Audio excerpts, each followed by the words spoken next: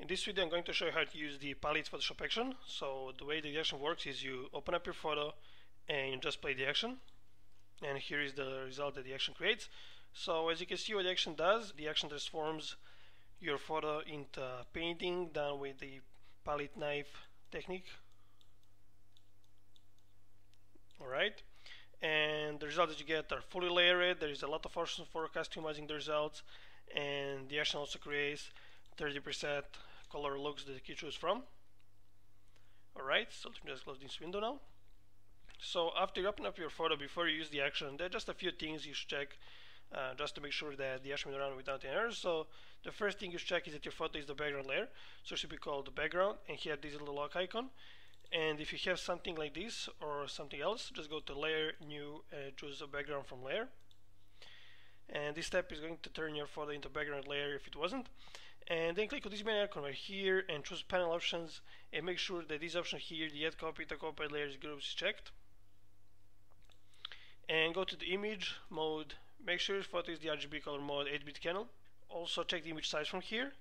So for best results you should use the images that are around from 25 to 40, 45, 100 pixels wide or high. Right.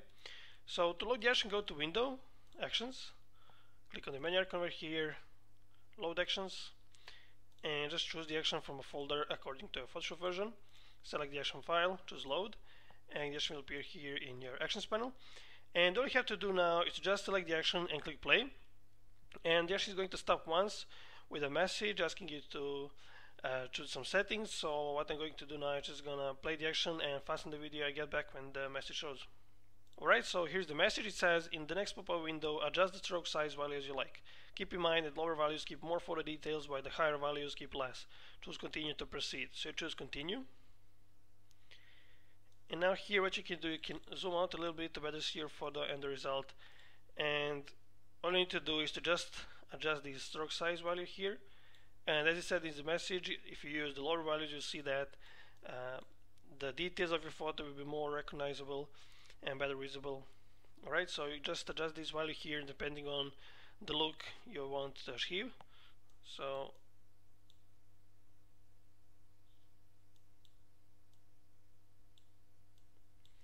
alright, I'm going to set it like this, and after you finish just click OK, and the action will continue to work. I'm going to fasten the video here, and I'm going to get back when the action is finished, and then I'm going to go through all the layers to show you how each layer works, how to affect the design, and how you can customize it. Alright, so the action here just finished, so just going to close the actions panel, and I'm going to expand a little bit this layers panel. So the first thing that you probably want to do each time you run the action is to just quickly close down all these folders. And how can you quickly do that? To just hold Control and Alt buttons for PC or Command Option for Mac, and while the palette folder is selected, just click on the little arrow here. On that we are going to close down all the folders. So I'm going to start customizing these effects from the bottom. So what I'm going to do is I'm going to hide all the layers, and I'm going to start them on one by one, and because that way you better understand how each layer works and how it affects the design. So the first layer we got here is the painting layer, so just gonna turn it on, and this is a base for the painting look. Okay, and the next one we got here is the highlights and shadows folder, so just gonna turn it on, and when you open the folder you will find two layers here, the highlights layer and the shadows layer.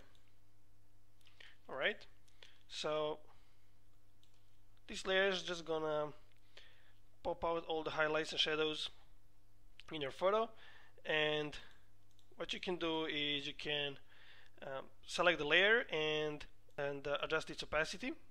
So all the layers that you customize by changing the opacity, you can change the opacity either by clicking on the word opacity and drag it to a side, or you can click on this arrow here and then just move this slider left or right.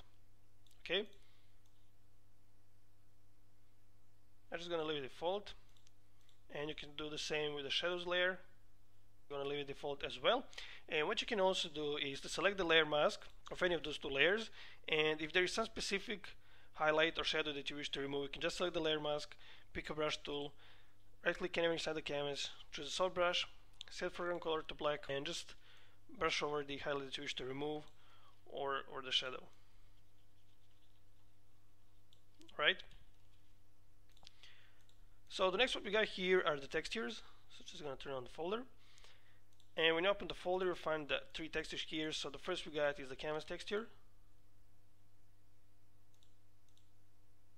Alright, and what you can do, you can change the opacity here. Alright, and we got the half tone texture.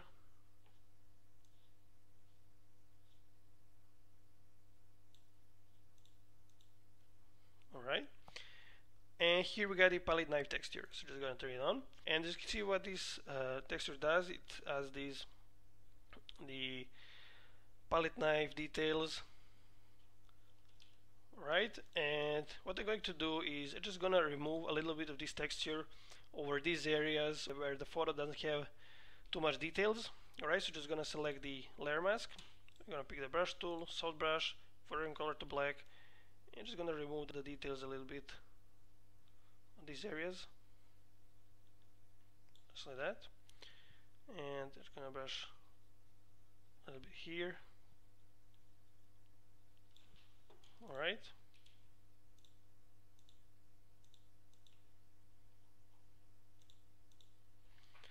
And now what I'm going to do is I'm just going to open up the properties panel.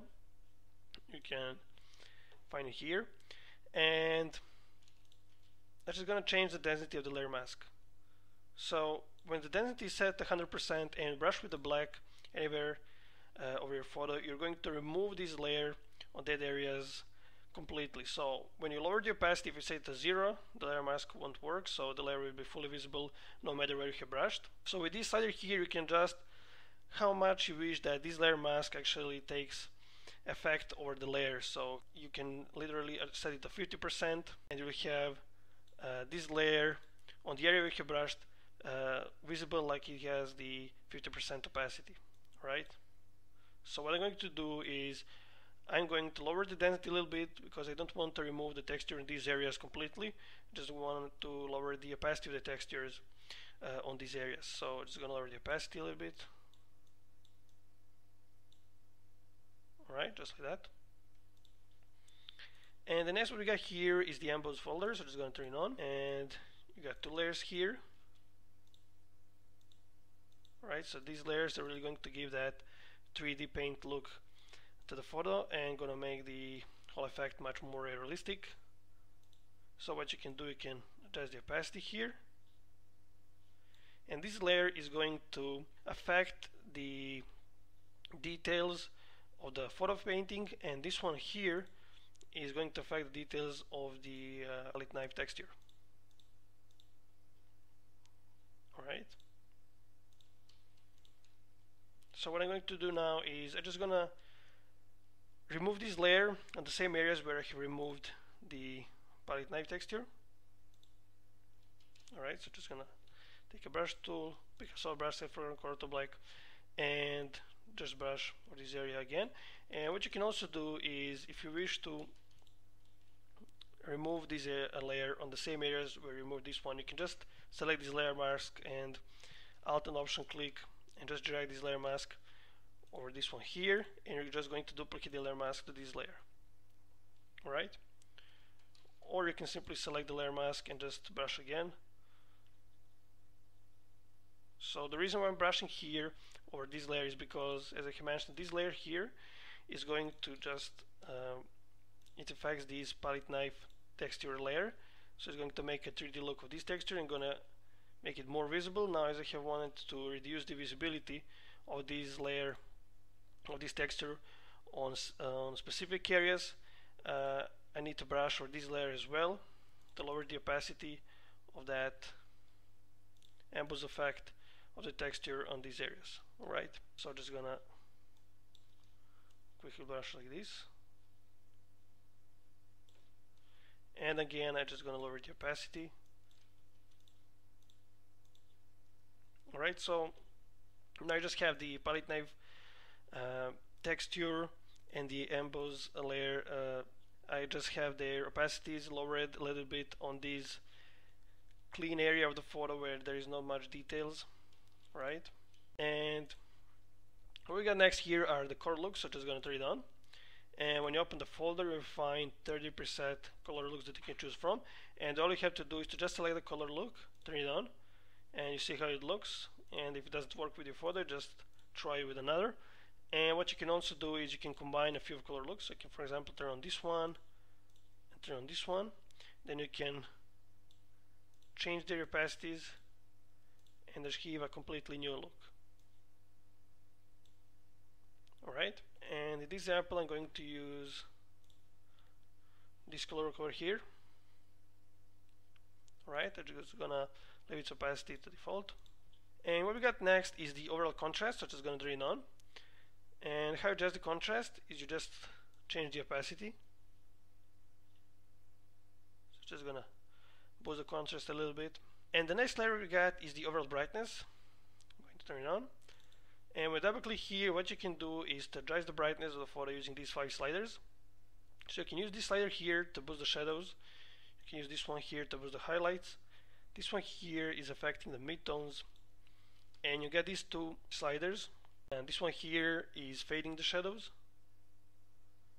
And this one here is fading the highlights. Alright, so this is the default setting.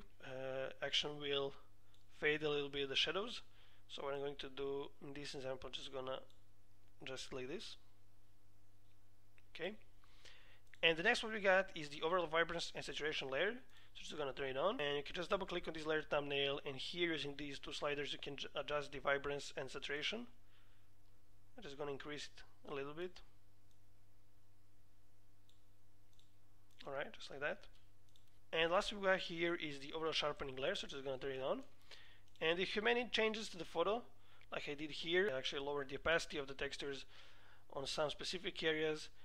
What you need to do is to just create this layer again, and just delete this layer and press Ctrl Alt Shift and D or Command Option Shift and D on the keyboard to make a screenshot, and then just press Ctrl Shift U or Command Shift U to desaturate this layer, and then just go to the filter, other, high pass, and set radius to 1 pixel.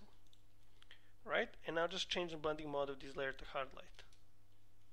Right, and what you can do now is just change the opacity of this layer to adjust the amount of sharpening. Alright, and that's it. So I'm pretty happy with the result, and let's just quickly check the before and after effect. So this is the before and this is the after. Alright, so I hope you understood everything, but if you still need any help or you got any questions, feel free to contact me anytime via my Envato profile page. Thanks for watching.